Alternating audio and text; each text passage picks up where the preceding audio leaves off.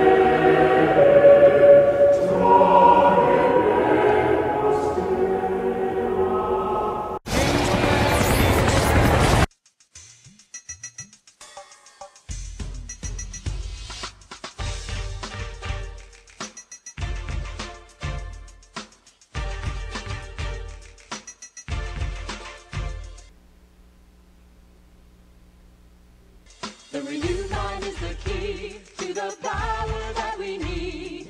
The world is gonna see that it's Christ in me. As we move with God, His power lies within, giving us the strength to conquer and to win.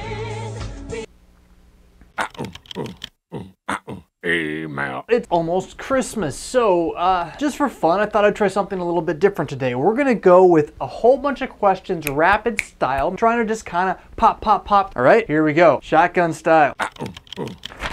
Revfisk. I've been talking to friends about predestination and I showed them Romans 8 to explain that we cannot have free will when it comes to God. But they said that the mind is only hostile before the Holy Spirit comes to them. But that once the Holy Spirit comes, they can choose to follow God if they want. I can see where they're coming from and I want to give a good Lutheran response, but I can't. Please help. That's the crazy thing. Actually, they've proved your point for you, that the Holy Spirit comes and then you have the ability to choose as a renewed, regenerated man. But this is the biblical teaching. The word is preached, and on this word about Christ's death and resurrection for you, the Spirit is coming. He's enlivening your heart so that you're like, whoa, I want to believe this. I want to follow Jesus. I actually need to make some changes in my life to improve how I'm living toward other people because I'm a forgiven sinner. That's the Holy Spirit's work. So that's exactly it. They have Lutheran theology without realizing it and without using it to overturn, I'm assuming, a false decision theology that they're actually advocating, because what they're saying is that before the Spirit comes, you're able to say, I'm going to choose to follow Jesus and become a Christian, and then the Spirit comes. What they're trying to do is hold the two positions at the same time, and one of them is biblical and one of them is not. And rather than hold to the two positions at the same time that the Bible holds, which is law and gospel, they're trying to hold to, I make a decision for Jesus, and so it's my decision that saves me, but somehow this is the Spirit's work. And at that point, you just got to start asking questions, you know, where do you get this whole decision for Jesus thing? Because it's just not there in the New Testament. I mean, try to find it. See a lot of baptisms though. Hey, and what do you know, with these baptisms, you always have what follows baptism, the Christian life, where after the Holy Spirit comes, the man is renewed and you walk in newness of life, which does mean as a renewed man, you do have some freedom to choose to continue to follow Christ as well as choose to fall away. Huh? And that's where Lutherans are not Calvinists, and neither are we Arminians. Yo.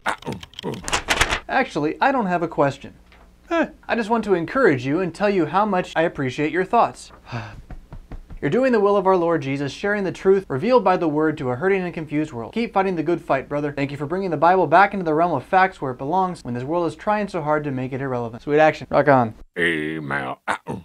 What is your opinion on how to deal with people like the ones who started the Facebook page LCMS Own, Ordain Women Now? I know what our biblical doctrine states on the topic, and the CTCR has very carefully stated our position. Should these unrepentant Lutherans that support this be treated as tax collectors or put under a minor ban by their pastors? How would you handle it in your own congregation if some of your members attempted starting their own movement? Yikes. One of the problems with Own is that these aren't necessarily just members, these are actually pastors, and you know, what is my position on them? They're liars, and that's just kind of straight up bit. They're liars because they're in a church body that publicly states, we believe this, Bible and confessions. And this is like why we exist, is to be that conservative Lutheran body that holds to all those old stodgy teachings that the world of progressivism doesn't want anymore. And so by saying like, we're here and we are Lutherans just like you, but we want to change it, you're just lying. I mean, that's my biggest problem. It has less to do with women's ordination. The fact you can't be honest enough to say, I really belong in the ELCA, where they've been doing this for 40 years, and everything that comes with it, you know, that's just part of the same thing. It's who we are. How would I handle members of my own congregation that started a movement to undermine one of the basic tenets of Christian theology? Because women's ordination is about Christology at the end, and don't let anyone tell you it's not. I'd try to follow Matthew 18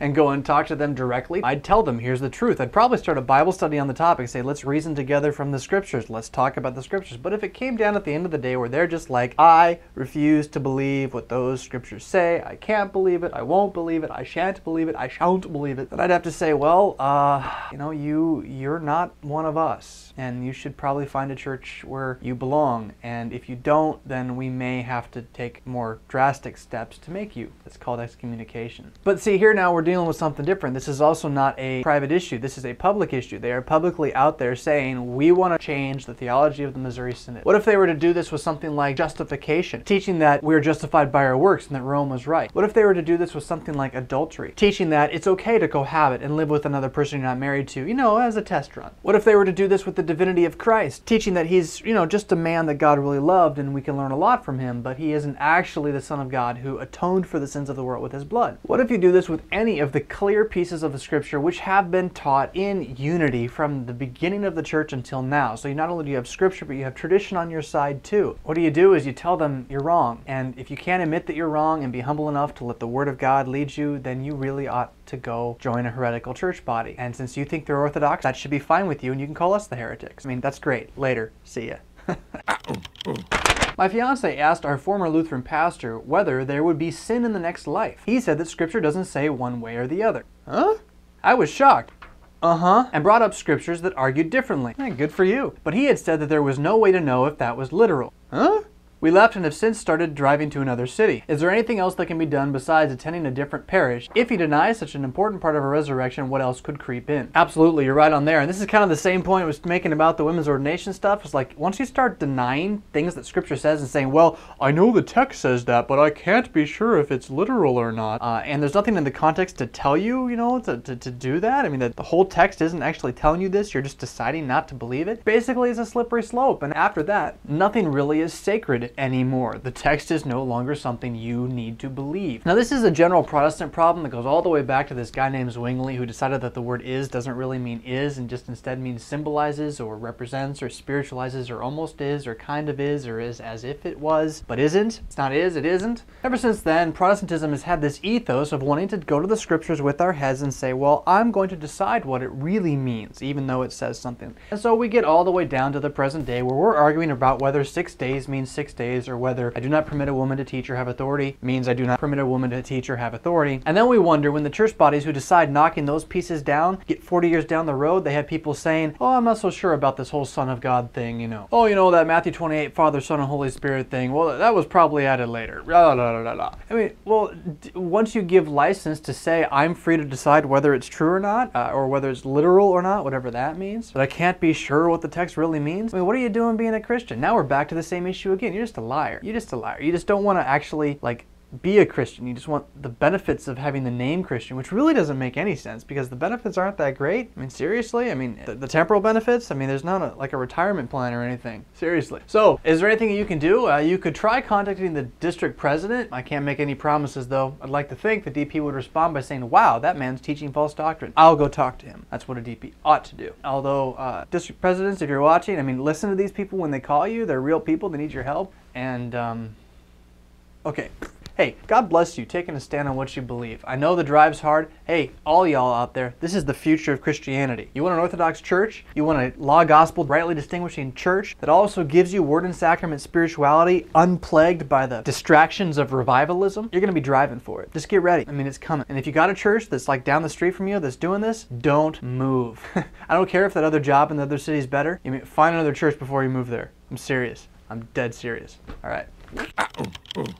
When 2 Corinthians 13:5 says, examine yourself to see whether you are in the faith, Test yourself. How do we reconcile this with the assurances that Christ has given us on the cross? Awesome question. This comes down to law and gospel, and this is where if you don't understand the distinction between law and gospel, in many ways the scripture will be a closed book to you. That is to say, it'll be a book which is constantly confusing you and throwing you back on yourself without you really being able to understand what it means. What does Paul say when he says test yourself? He means, I'm going to give you some law. I'm going to tell you what you should be striving for. Here's the bar. Reach for it because it's true. This is what you ought to do. You should be asking, am I living faithfully? Do I believe the Ten Commandments are true? Do I seek to follow them? Am I trusting the doctrine which I've been given, which is the gospel? Am I trying to destroy it or undermine it with my own thoughts and mind? All these pieces of my life that I actually do as a regenerated Christian, I ought to be having a conscience about them and aware of them and struggling to an extent when I find that it's not perfect. But I also need to know that this entire section is the law, and that's all it is. It has no place in my actual assurance of salvation. In fact, the only thing that should really bother me is if I start testing myself and I start saying, hey, wow, I look pretty good, that's when I should get scared. Here's a nice quote from Luther, quoted by your very own grandpa, C.F.W. Walther, in his Law and Gospel.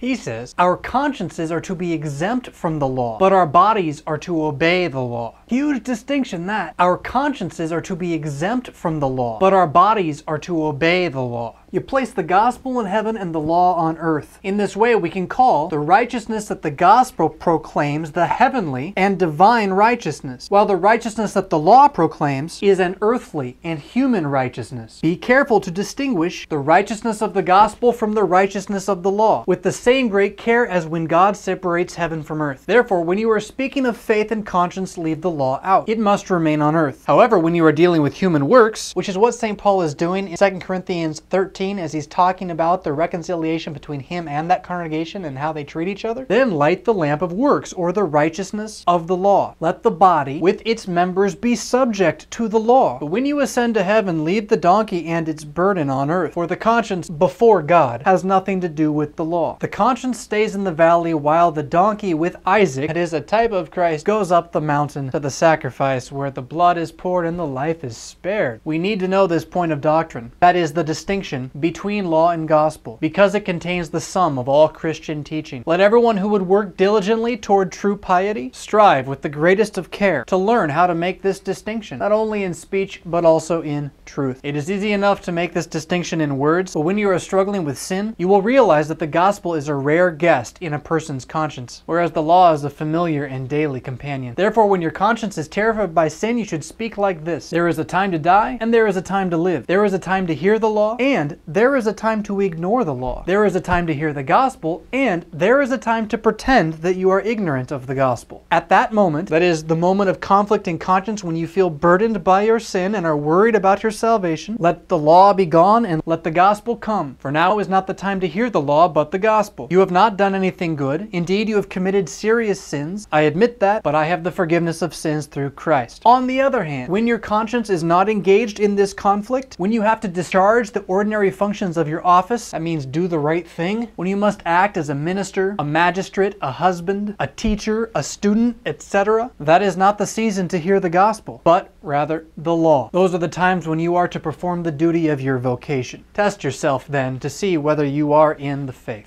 When the law comes, it is actually affecting my conscience, burdening me, causing me to struggle, strive, be guided, look forward, all these things. This is its purpose, and it's good. So Paul says test yourself, and you should, Christian. Test yourself regularly. Get off your bum. Stop thinking you don't have to get to church every week. Stop thinking you don't have to serve your neighbor. That is not what Christianity is about. You are the servant of all. Act like it. That's the law. Now, the gospel is a whole other thing. This is the assurance of Christ on the cross you're talking about. This is the promise of your baptism. This is the take, eat, this is me for the forgiveness of your sins, of the supper. This is word and sacrament spirituality covering you with the blood of Christ. And in that realm, you have full assurance that nothing can tear you from Christ. Neither height, depth, angels, demons, powers, principalities, nothing can tear you from Christ, because Christ is the one saving you. Christ is the one saving you. Christ is the one saving you. This is the promise he gives to those who find themselves under that law, believing that law, and unable to attain that law. And in this sense, you have the freedom to know you are the king of all, servant of none.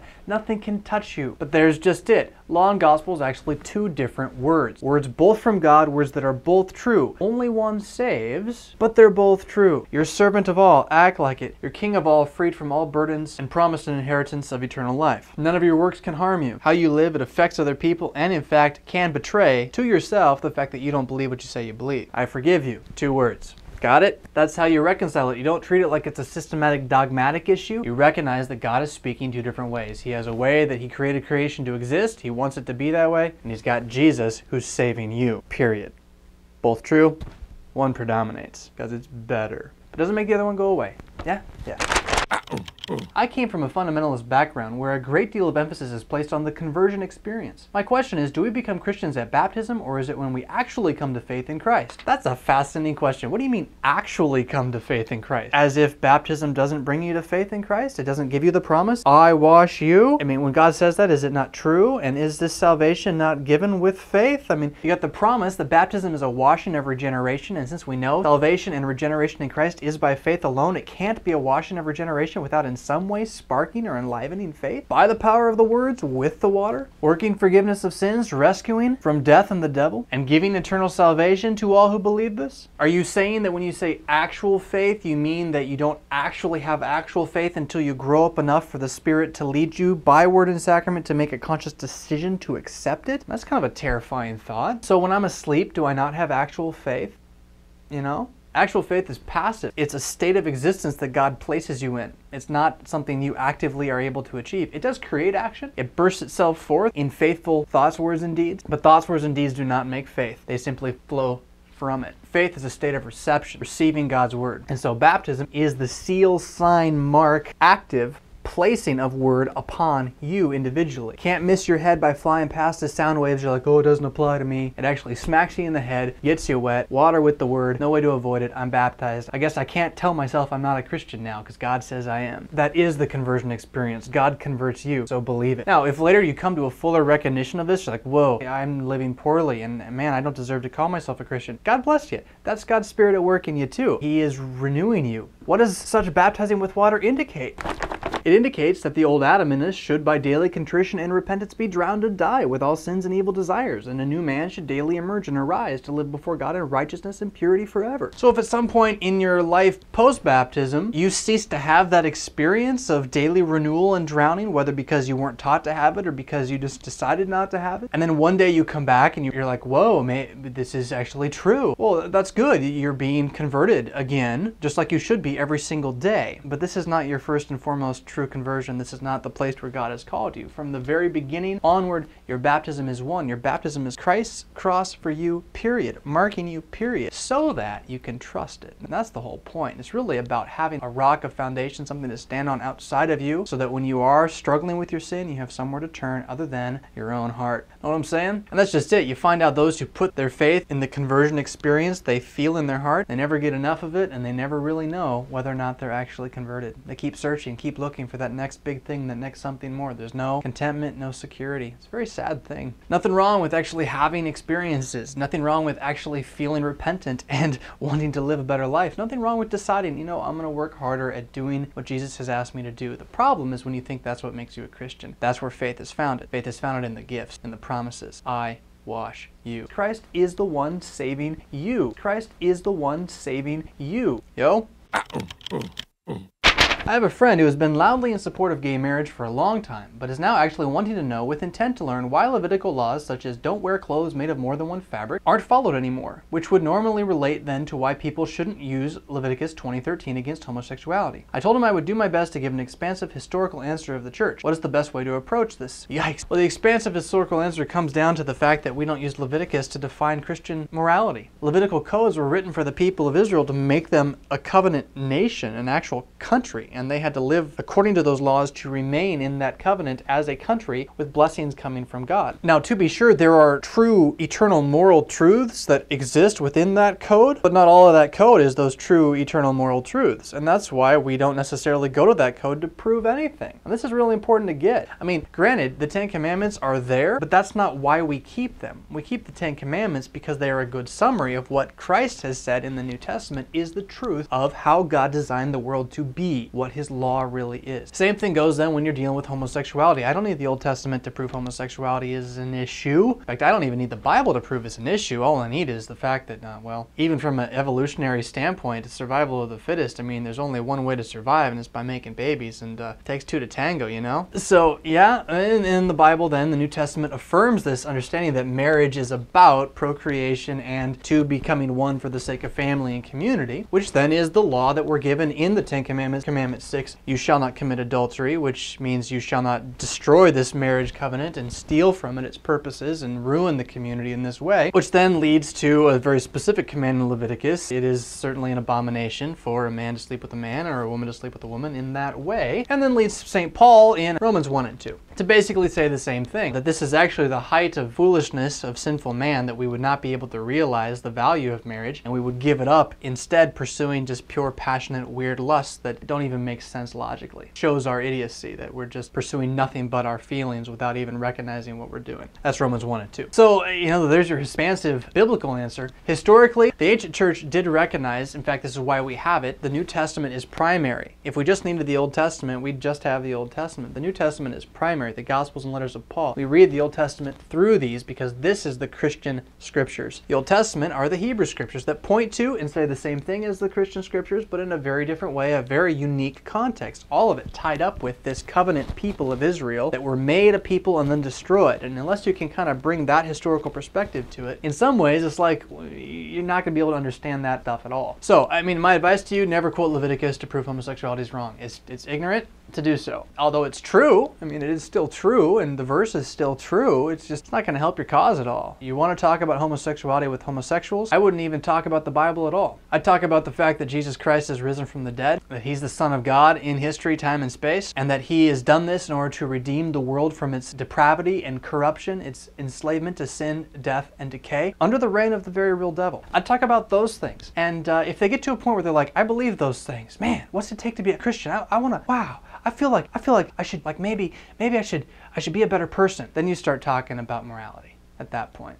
But until then, I mean, there's this idea sometimes that we need to have a person like repent of every possible sin before we would ever tell them the gospel, but this is as foolish as having the penitents in the Middle Ages have to confess every possible sin that they ever committed in order to have it be forgiven. It doesn't work that way. The gospel is a proclamation. It comes at you in your face. Joy to the world, the Lord has come. Let earth receive her King. No more let sin and sorrow reign, nor thorns infest the ground. Know what I'm saying? So anyway, that's where I'd go. I'd start with law, gospel, death and resurrection of Christ, creedal Christianity, and then if you find someone who has got homosexual issues or any kind of adulterous issues at all, and they're like, wow, I believe this, then you start talking about how then shall we live as people who do believe this are waiting for his return. Do we spit on his design of creation and triumph in our sins, sinning so that grace may increase? By no means. In fact, we uphold the law because the law turns out to be, well, the definition of how you love your neighbor as yourself. Right on? Right on. Hope you've enjoyed it. Merry Christmas. Catch you next time.